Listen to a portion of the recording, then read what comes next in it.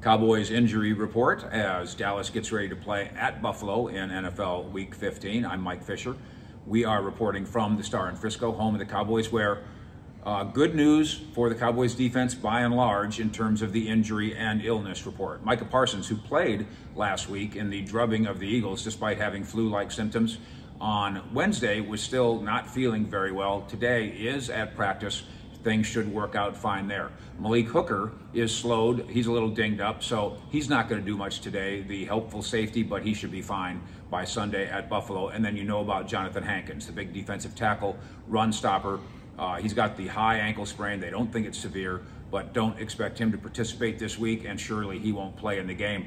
High hopes that the first-round rookie Mozzie Smith can be the guy that jumps up there. On offense, a lot of rest this week for Tyron. A lot of rest this week for Zach Martin, and Mike McCarthy talking about the advantage of having them do that, take some time off, and then working in unison once they get back on the field. Yeah, when you have those two guys working together, you're in pretty good shape. The Cowboys have the #1 offense in football and the #1 playmaking defense in football by many measures, and that is the challenge for the Buffalo Bills, who are in a must-win situation as they try to chase their way up the AFC ladder. Three-time defending champions in the AFC East have their hands full with the 10-3 Cowboys coming to town. With the Cowboys at their headquarters in Frisco, Fish.